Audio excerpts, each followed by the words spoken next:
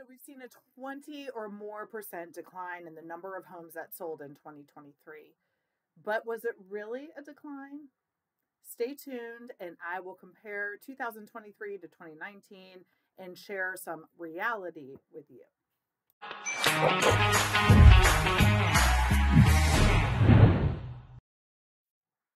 So in 2023, we sold a total of 5,531 homes in the Fredericksburg area. In 2019, we sold just under 7,000 homes. So if we were to compare 2023 to 2019, so that was pre-COVID, we are down 21% in the number of homes that have sold, but our population has increased substantially since 2019. You know, when COVID hit in 2020 and people were stuck at home, people really wanted more land, more space, an in-home office, a yard for their children to play in. We were stuck at home, and staying in a condo in Northern Virginia just was not conducive to the lifestyle that these folks needed to live. So our population increased dramatically, and at the same time, our inventory increased dramatically. And then all of a sudden, in 2022, we started to see interest rates increase. When the interest rates increased, it started to make inventory start to decline. And we did have the third lowest inventory on the market at the end of December of 2023 than we've had in any other December in the last 20 years. But an interesting fact is, on average, over the last 20 years in the Fredericksburg area, 5,675 houses sell a year. So we're actually only 144 houses less than what the average has been for the last 20 years. Isn't that very interesting? So we actually still are having a pretty robust market. In 2023, the average single family home price was just under $500,000 at $494,648. In 2019, it was $342,918. So on average, a single family home, your value went up $150,000 from where you could sell it in 2019 to what you could sell it for today. That is an 11% increase every single year. Now, I don't know about you, but I don't think the stock market has had returns like that every single year. So 11% every single year. Now, 11% is abnormal. That is high. On a normal year, your real estate value will go up between 3 and 7%. So those years, it went up a lot.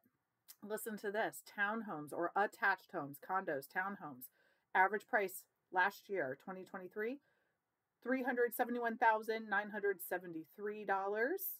In 2019, it was just over $250,000. So those values have gone up $120,000, which is 12% a year.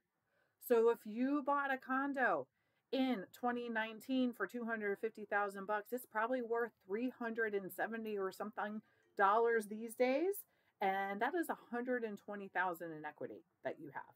And I'm pretty certain if you bought then and you still own your property, you probably refinance at a very low interest rate. So not only do you have amazing equity in your property, you also have a very low payment, and that is going to keep you in that property.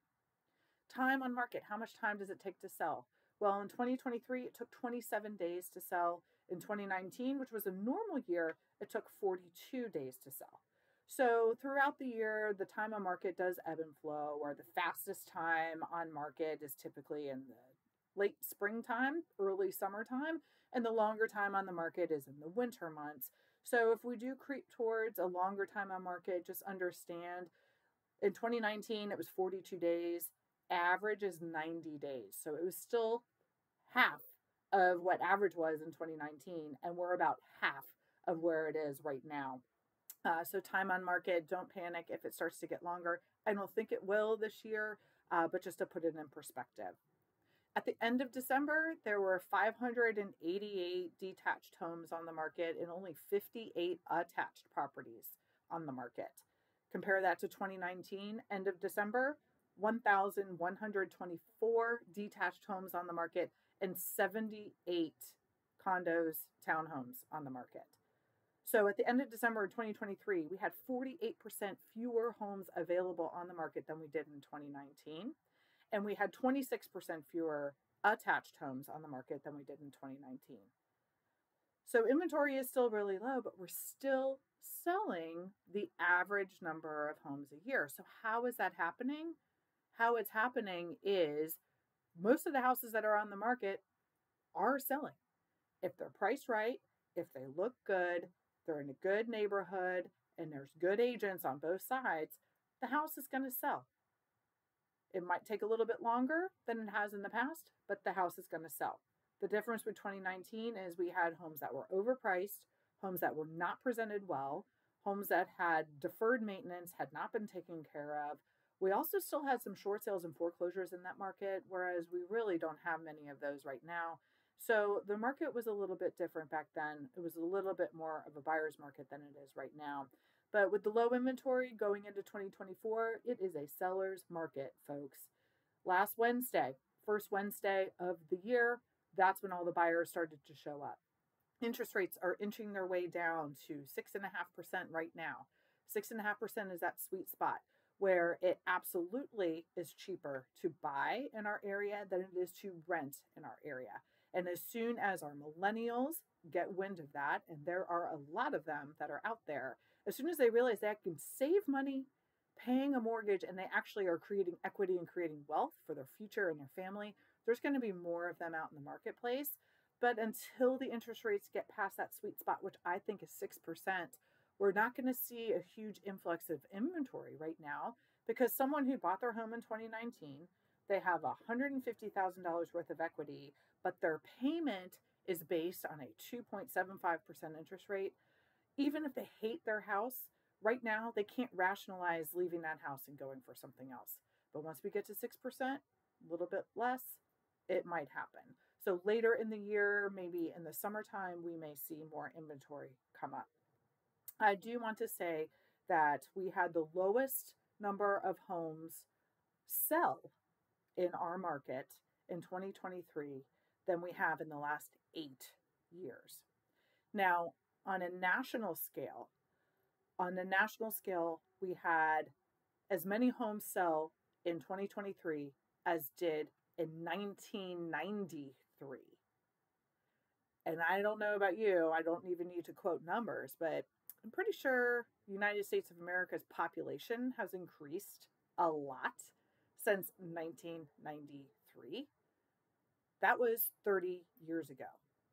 So the last time the nation saw sales at this level was 1993. Shows you that we are better off in the Fredericksburg area. Last time we saw sales at this number was in 2015. Okay. So it hasn't been 30 years since we saw a number like this. So we're actually doing a lot better here in the Northern Virginia, Fredericksburg area than the majority of the country is. So I want to give you confidence in knowing that this next year, 2024 is going to be a fabulous year. And in looking at the numbers, 2023 really wasn't that bad. Not only were the numbers about average, we did have low inventory, but one of the challenges with having low inventory is our population has increased, and the population of real estate agents has increased as well. So we had in 2015, we had a lot fewer real estate agents out in the marketplace than we do now. And when a real estate agent is talking about how they feel about the market, not necessarily what the facts are about the market, it's harder for a real estate agent to get clients. It's harder for a real estate agent to secure a listing.